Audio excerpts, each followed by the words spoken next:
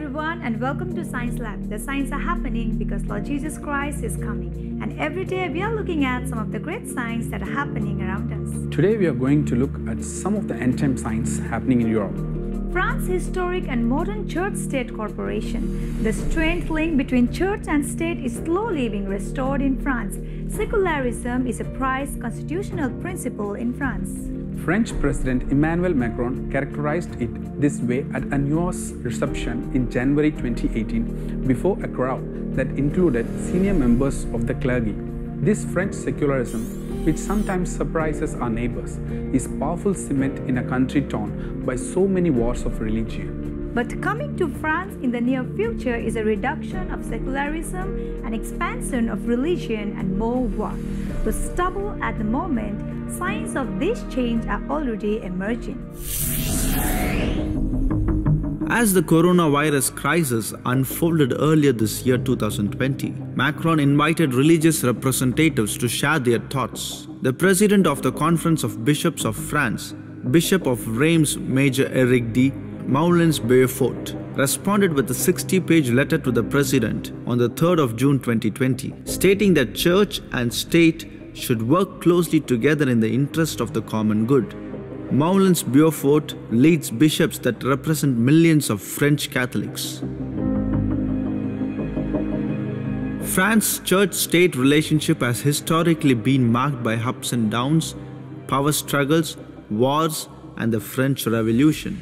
Macron knows this history well, yet even he pleaded for the restoration of the strained link between church and state at France's annual Bishops' Conference in April 2018. With Moulins-Beaufort's letter, both the church and state leaders in France are now vowing to restore this cooperation. In August 2019, Macron received Moulins-Beaufort for a 90-minute-long courtesy visit, as La Croix reported at the time.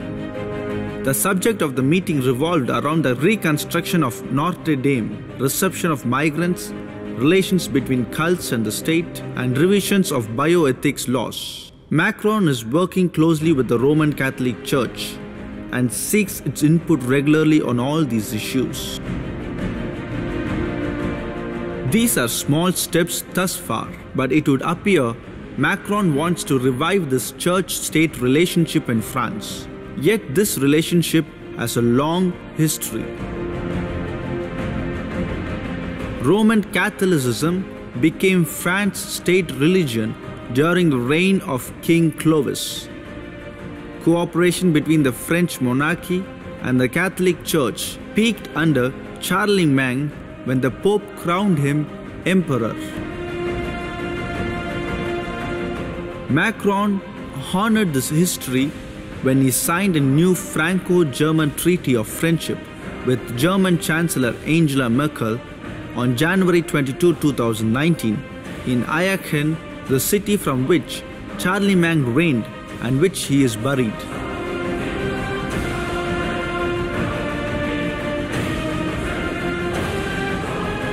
What Charlemagne established had a lasting impact on France. The church not only guided the religion of the French, but also became the nation's largest landowner, the overseer of hospitals, the guide of its educational system, and the approver or denouncer of scientific research. France's nobility and clergy worked to secure one another's power, reputation, and wealth. The effects of this cooperation were also felt beyond Europe. Baldwin I established himself as the first king of the Crusader state of Jerusalem. In 111, Baldwin succeeded his brother Godfrey, who was appointed the first king of Jerusalem. The Church of St. Anne was built during the time of these crusades. On the 22nd of January 2020, Macron visited Jerusalem to hold political talks and attend the commemoration of the 75th anniversary of the liberation of Auschwitz. During his trip, he visited the Church of St. Anne in Jerusalem's Muslim quarter in the Old City. Macron begins Jerusalem visit by underscoring France's history in region, was the Jerusalem Post headline at the time. The church building was given to France by the Ottoman Empire in 1856. France claims the church as one of 4 sites it owns in Jerusalem. St. Annie is called a Crusader church. Of all Macron's political goals in the region, he deemed underscoring this history most important. So much so that he furiously took a controversial stance to defend France's claims. Macron shouted at an Israeli security officer, "Everybody knows the rules. I don't like what you did in front of me. Go outside please." He emphasized that the rules have been in place for centuries and they will not change with me. Macron specifically planned this visit and was likely prepared for a possible confrontation with security personnel. He was deliberately resurrecting France's history of cooperating with the Catholic Church in the Middle East. Rather than memorializing the deaths of millions of Jews, he honored those who persecuted and killed Jews anciently, the Crusaders.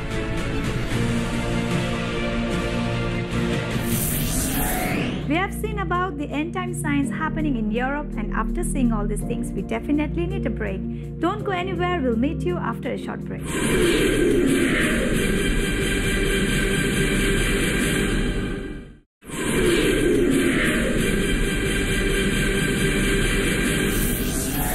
Welcome back to Science Lab. Signs are happening because Lord Jesus Christ is coming. We were seeing about the end-time signs happening in Europe, and let's continue. France Church-State Corporation reached its peak of brutality during the Protestant Reformation. As Protestantism swept through Europe, heretics were brutally tortured until they denied their faith or lost their lives. But the reformers grew stronger and formed military alliances to fight back. The religious conflict culminated in the 30 Years' War, 1618 to 1648. French King Louis XIV resumed the religious wars in 1685. French Bishops' Conference, Major Eric de Molins-Beaufort represented the Catholic Church at the meeting. Macron had previously received Molins-Beaufort for a 1.5-hour courtesy visit in August 2019. One of the talking points between the two was the relations between cults and the state. The Catholic representative is reportedly very pleased with how Macron is following up on the discussion. Molins-Beaufort said, "I believe that the president's wish was clearly to thank the investment of cults in the face of COVID-19. Emmanuel Macron wanted to know what our state of mind was. He wanted to hear from us about the plight of French people facing death and mourning. He knows that the families are deprived of funerals and that this is very hard. We can no longer comfort ourselves, hug each other. We insisted on the fact that we should organize dignified ceremonies after the fact."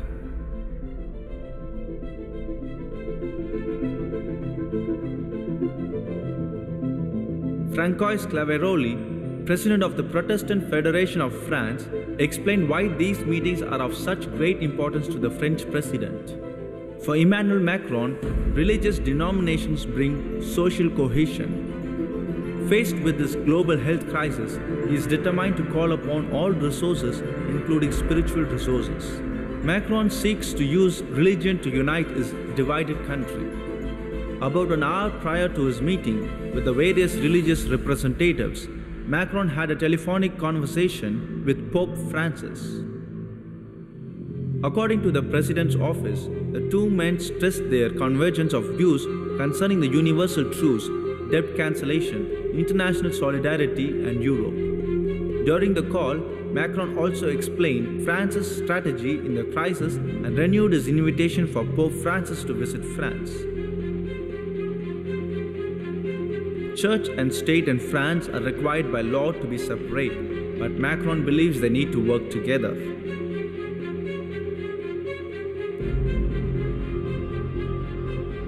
At the Collège des Bernardins, on April 9, 2018, Macron delivered a hour-long speech to French Catholic bishops and more than 400 Catholic leaders. In his opening remarks, he said, "We doubtless share the same vague feeling that the link between the church and the state has been damaged, and we both believe it is important to repair it." He told the bishops, "Indeed, it is because I refuse to be indifferent that I am aware to what extent the history that the state and the church have shared for so long is now peppered with misunderstandings and reciprocal mistrust.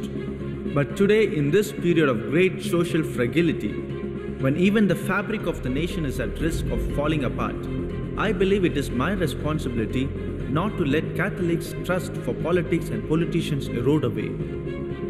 During the periods that the Holy Roman Empire was on the scene, church and state worked closely together, and until the Protestant Reformation, the Catholic Church was the undisputed most powerful religious authority in Europe. France has a long history of cooperation with the Roman Catholic Church.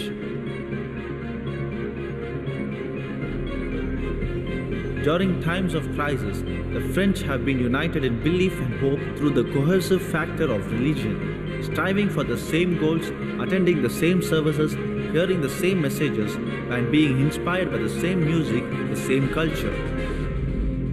The country's unity has suffered through infighting within the Catholic Church and following the Protestant Reformation.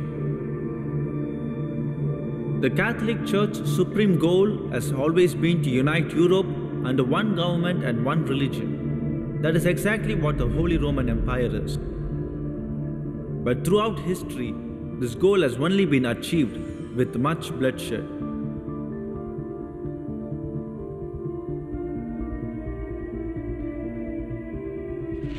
Charlemagne, the first emperor of the Holy Roman Empire, is the leader Europe often looks to with admiration.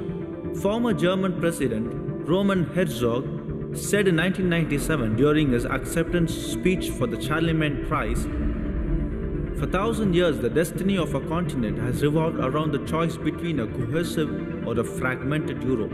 Charlemagne, after whom our prize is named, made his own particular choice, the first unification of Europe. At such an hour, the trust must be told. Only by wading through a sea of blood, sweat, and tears did he reach his goal." Indeed, the history of European unification has been one of much blood. Germany has been Europe's greatest perpetrator in instigating that bloodshed. Roman Herzog has long been one of Germany's biggest promoters for European unification. He and many other European leaders frequently harken back to Charlemagne as the inspiration behind modern-day unification. Mr. Macron also seeks to unite Europeans by means of religion.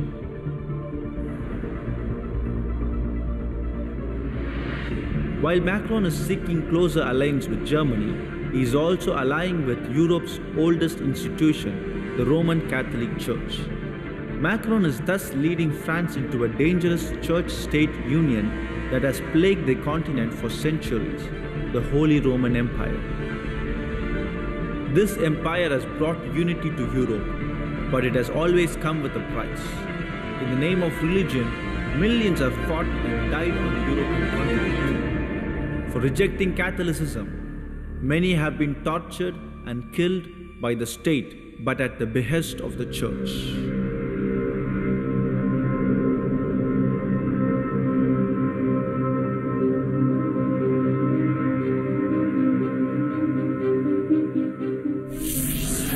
The Bible prophesies that 10 kings will rise in Europe today. Revelation 17 verse 12 and 13. This prophecy was written nearly 2,000 years ago, and these 10 kings are rising in Europe today. All these shows that what is mentioned in the Bible that are going to take place in the end times are taking place in our lifetime. We are living in the last days. Lord Jesus Christ is coming again very soon. Thank you for watching this episode. Don't forget to tune into Science Lab next time. And before we end the show, we would like to ask you a question.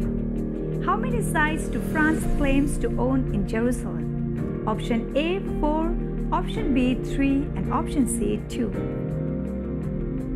Send us your correct answer to our email address sciencelab@angeltv.org. If you have missed any of these episodes, don't worry. You can watch it again and again in our Science Lab YouTube page. But don't forget to like, share, and comment on the video. And also ask your friends and relatives to watch the Science Lab so that they will know that we are living in the last days. Remember, signs are happening because Lord Jesus Christ is coming. Maranatha.